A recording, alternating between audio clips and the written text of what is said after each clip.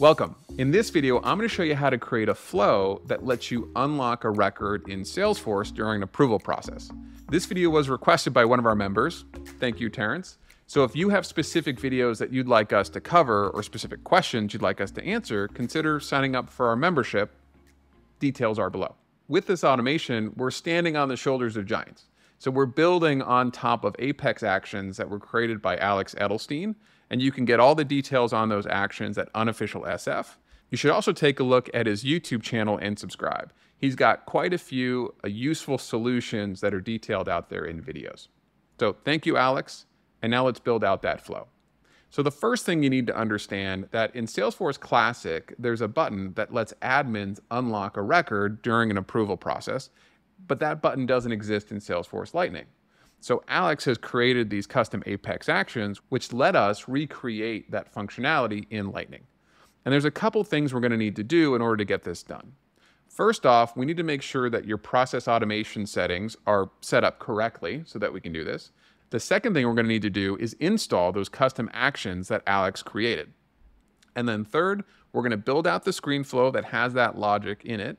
And fourth, we'll create a button so that you can trigger that screen flow from a record. So let's get started. In Salesforce, go into the setup area and pull up process automation settings. There are two settings here that you need to turn on. The first one is Lightning runtime for flows. Make sure that this box is checked. And the second one is to allow Apex code to set and remove approval process locks. Make sure that that is checked too. Go ahead and save your settings. The second thing we need to do is install those custom actions. So here at Unofficial SF, there's a video that goes over how those actions work. And then if you scroll down, you'll find that we've got a couple links. Under installation, we have a link here to install the unmanaged package, which is going to install those Apex actions. Go ahead and click on that link and follow the steps to get this installed into your sandbox environment or developer environment. That may take a couple minutes. Once those actions are installed, we can now create our flow. So come back into Setup, go to the Flows menu, and click New Flow. This is going to be a screen flow because we need to trigger it from a button ultimately. And then on the left-hand side, create a new resource. This new resource should be a variable. We're going to call it Record ID, and the data type needs to be text. Check the box to make it available for input.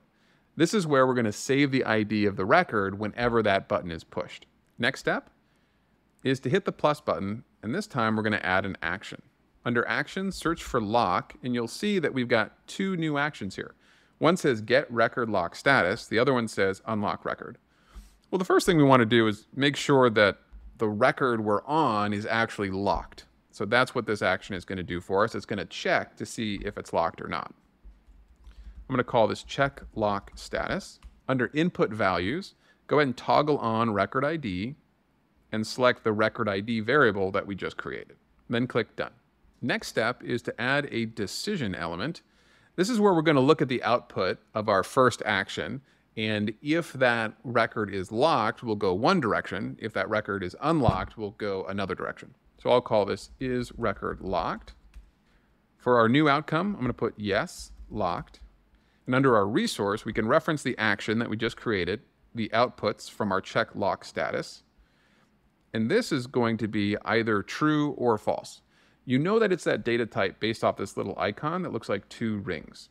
So if the output is equal to true, that means the record is in fact locked. And we'll use the default outcome for when it's not locked.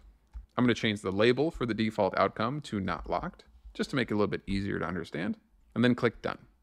So here you can see we now have these two different paths. Under Not Locked, I'm going to hit the plus sign here and just click End. So it's a little bit easier to see that these are two separate paths that aren't going to reunite. And let's add a screen to the Not Locked path. Hit plus, hit screen. Let's call the screen Record is Not Locked. And then in the center of our screen here, we can add some display text. I'm going to call this Not Locked Message. And you can write whatever you'd like in this component here. We could simply say the current record is not locked and click Done. On the left-hand side, we know that that record is locked. So what we're going to do here is add another action. The action we're looking for now is to unlock the record. Select that action, give it a label. I'm just going to call it Unlock Record. And now again, it's asking us for an input variable. Which record do we want to unlock? So this is easy. Go ahead and toggle that on and choose that record ID resource we created at the very beginning. And click Done. Let's add another screen. I'm going to call this record is now unlocked. And let's add some more display text. Your record has now been unlocked. And click Done. Now let's save this flow and test it. Click Save in the upper right. I'm going to call this approval process unlock record. And click Save. Let's test this. Click the debug button. The one thing it's going to be looking for is the ID of a record. I have an opportunity record here. It's currently not in an approval process, so it's currently not locked. If you look down at our approval history here, you can see that it had been submitted, but then it was rejected. So if we take this ID for this opportunity, I expect our flow to go down the unlocked path because it's not currently locked. So I'm going to paste that ID into our debug here and hit run. On the right-hand side, we can see what happened. The interview started. It got the lock status, and you can see that the output here was false. So it was not locked, which is good. That's what we expected. And then it looks like our decision worked as well. Is record locked? And the default outcome was executed. Our default outcome was that it was not locked. Perfect. Let's try this again, but this time we're going to put this opportunity into an approval process. For this approval process, I just needed to be in the negotiation stage. And now I can hit Submit for approval. If you scroll down and look at the approval history, you can see that it is currently pending. So we are in that approval process. This record is locked. And now let's run this debug again. You can see the outcome is saying your record has now been unlocked. So if we look over on the right-hand side, you can see all the steps that it's taking. And in our decision, is record locked? The outcome that is executed is not the default outcome. It's our yes locked outcome. So everything looks to be working pretty well.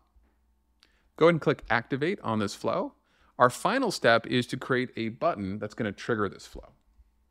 Now for me, I want to add this button to the opportunity page, but you could add this really anywhere you've got an approval process running. So under Object Manager, I'm going to go to the opportunity object, and that's where I'm going to create my action or my button that'll trigger the flow. Go down to Button, Links, and Actions and click New Action. Under Action Type, choose Flow.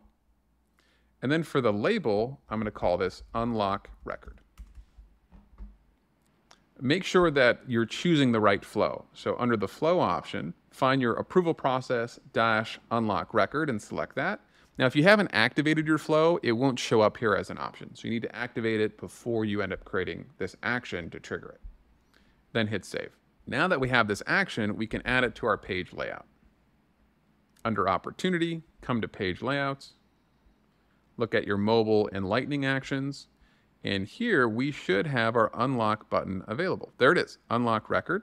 So grab that and drag it into the highlighted green area, and then click Save. If we come back to Jake's Woodshop here, I'm gonna hit Refresh. We now have a drop-down and we have the button. I'm gonna reject this approval process, hit Reject. Now we can try it out. If I hit Unlock Record here when it's not already locked, it says the current record is not locked. Perfect. Now if I add this to a approval process and I hit the button again, hit Unlock Record, it now says your record has now been unlocked. And that's how you do it. So thank you, Terrence, for submitting this idea and for being a Rotive member. And thank you, Alex, for creating those custom Apex actions which make this flow possible. I hope you found this video helpful. If you did, click like and subscribe for more. Thanks for watching.